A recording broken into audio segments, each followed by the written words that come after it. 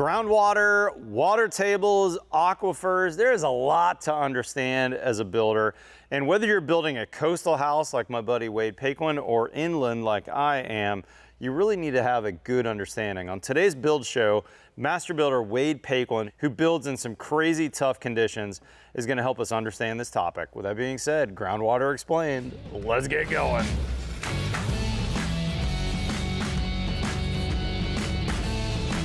Hey guys, Wade Paquin with the Build Show. On this episode, we're going to talk about groundwater. I'm sure you've heard that term, but what does it actually mean? And what's the difference between, say, an aquifer? Are we really standing on top of these invisible lakes and streams and rivers?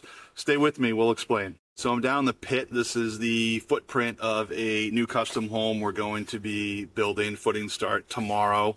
You can see the excavated bank, the soil here. So there's a bank on my right and a bank behind me. So this is the corner. Today's Monday. I was here Friday midday-ish, checking on progress of excavation, and something caught my eye. This very predominant orange line on the bank of the excavation. This is around the whole perimeter of the site here.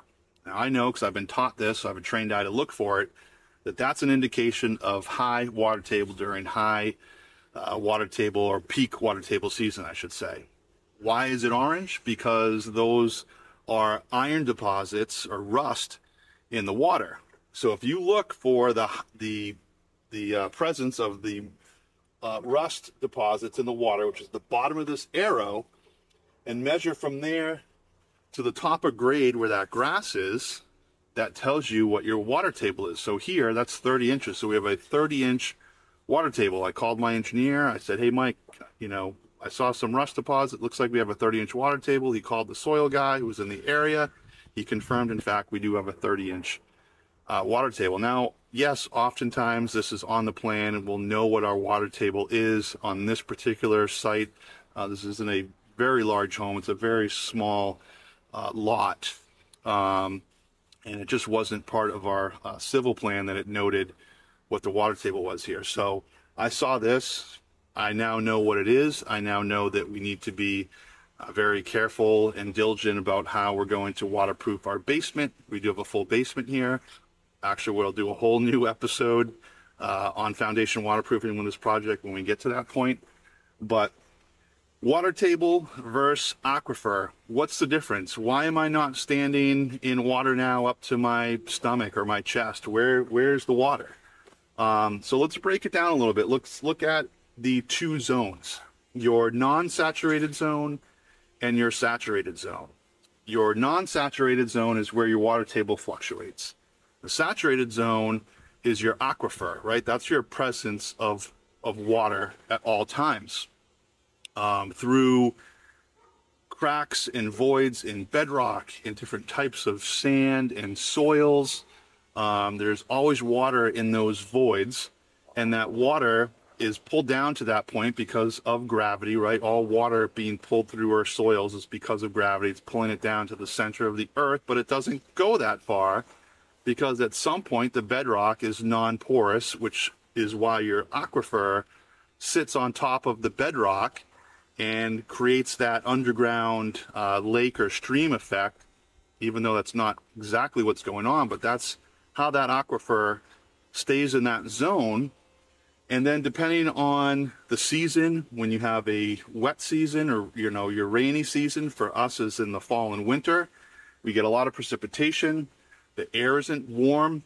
We don't have a lot of evaporation. So all that moisture and snow melt and ice melt, everything's going into the ground. It's being pulled down through these soils in the non-saturated zone that have pockets in the soils and the rocks that are full with air, oxygen.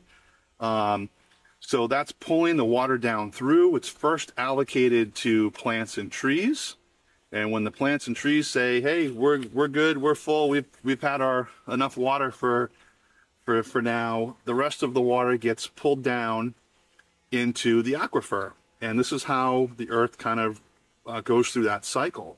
So it's interesting why this zone, the non-saturated zone, is called the non-saturated or the aeration zone. And I like to look at it as in capillarity, and the example of using a towel that is completely soaked from a faucet or a big bucket of water. What happens when you take a towel, you put it into a bucket of water, pour water on it and pull it out? It drips, right? All that water runs off it, so it's saturated at that point.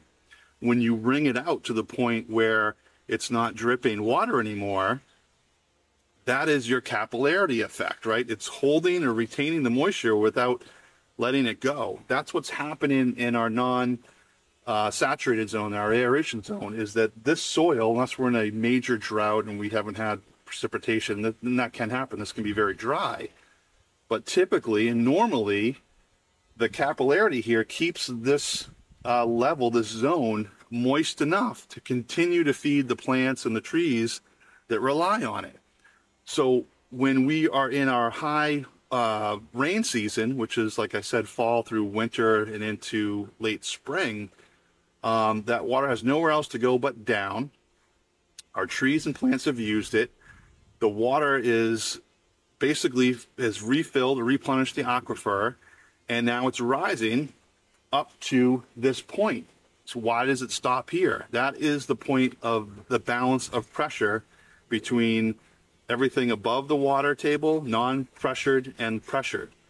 And what I mean by that is if you drill like a domestic use well for water for your house or for irrigation or something along those lines, the well drillers will always drill into the aquifer because it's constant presence of water and it's pressurized. So when you have your well pump in that shaft and it's pulling out whatever 5-10 gallons a minute, even if it dries out the shaft, it will refill the shaft because that water in the aquifer is pressurized. It's why you do not drill into your water table, because it's not pressurized and it would take a very long time to replenish that well. Therefore, you don't yield the gallons per minute that you would ideally want out of trying to drill into a water table. So that's the difference between those two. Now, why doesn't the water go all the way down into the center of the earth, to the core of the earth? Bedrock at some point becomes non-porous. So the aquifer sits on top of the bedrock. I like to use the example of taking two sponges and putting them on top of each other and pouring water on the first sponge. It's going to get pulled through your upper zone, your non-saturated zone, and down into the sponge that's on the bottom, your saturated zone, that's sitting on a solid surface, so the water has nowhere to go. So what happens to that lower sponge? It retains all the water, it holds it, it's saturated, it's wet. That's your aquifer.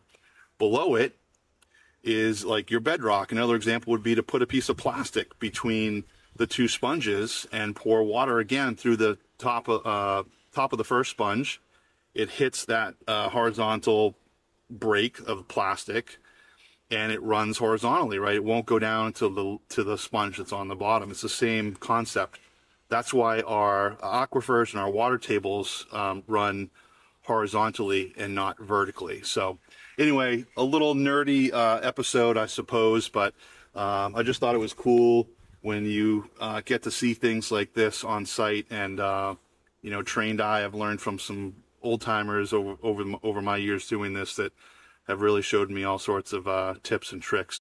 All right, guys, if you're not currently following Wade on Instagram, go check him out. Fabulous master builder. He's also been with us since the very beginning when we launched our website, thebuildshow.com, at the end of 2019. So go check out all his past videos. But how you know that Wade has a new video is by signing up for our newsletter. There'll be a link in the description below to sign up.